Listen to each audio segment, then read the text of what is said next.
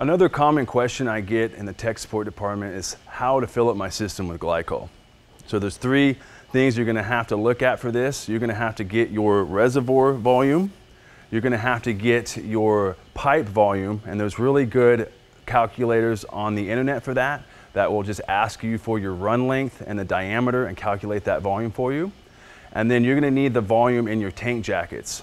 You're going to get those three values, you're going to combine them for the total volume of your system. And then you're going to times that by 0.35, which is our 35% glycol mixture, to see how much glycol you actually needed.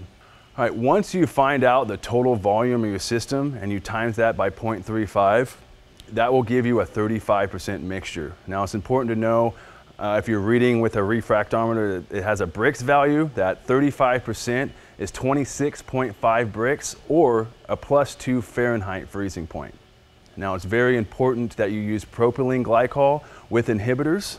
The glycol we offer here at G&D is 97% pure, with that 3% being those inhibitors to prevent organic growth, rust, and corrosion.